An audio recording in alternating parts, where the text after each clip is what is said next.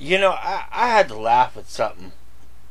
I got an inspiration for another video I just saw recently, and it's about this girl. I don't know, this brother trying to hook up with this girl, and she's all like, nah, I ain't gonna be with you, and he says, I'll pay you, and she goes, why didn't you say that? And then it's like, I don't know, it got me thinking and stuff, you know what I mean?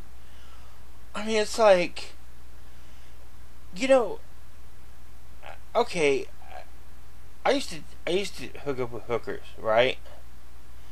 And it's like, yeah, I know, I don't know, you know what I mean? I admit it.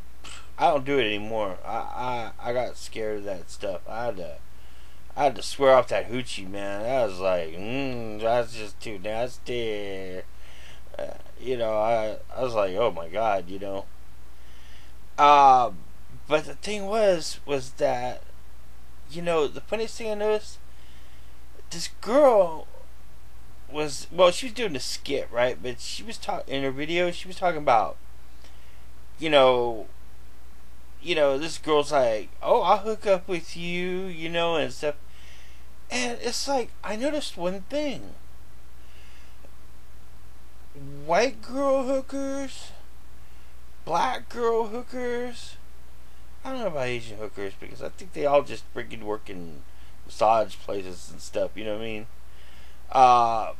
But they're not nice. You know what I mean?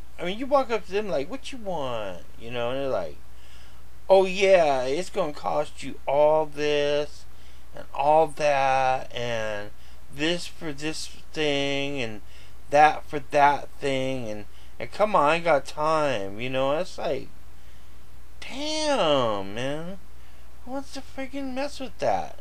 You know what I mean? But I hate to say it, but Mexican girls are the nicest hookers. They are. They're like, you're just walking along and you go, "Hey, what's up, mama?" And she goes, "Nothing much, Poppy. What you doing?" "I don't know. Just looking to hook up somewhere." "What you looking for?" "Oh, just a little loving baby, "Oh, come on, I take care of you." And it's like, and they say, you're like, "Oh, I'm kind of broke right now. I got a little bit in my pocket." "Oh, that's no problem. You got 10, right?" It's like, yeah, I pick it up. $10 hoochie mamas. Yeah, fucking death wish, you know what I mean? But they're like, yeah, come on, let's go hang out, and freaking kinds of fucking shit, So, baby, let's get it on. There's no prices or this or that shit. It's just like freaking shit, you know what I mean? Yeah, okay. I was out of video ideas, and I'm just confessing, I led a bad life in my 20s and my 30s and not in my 40s, and I'm done. I just, that's it, But, what's weird? Friggin' that shit stays with you. Because, like, I walk down the street now and I see a girl and sometimes she look at me and I get a high sign. You can tell, it's like, "What is up, daddy? You look big and fat and probably have a few bugs."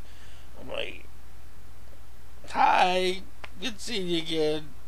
I'm going to go home and freaking masturbate now." And I thank you. Want a couple bucks for fucking for your beer or whatever, I don't fuck with that shit no more. Well, because see,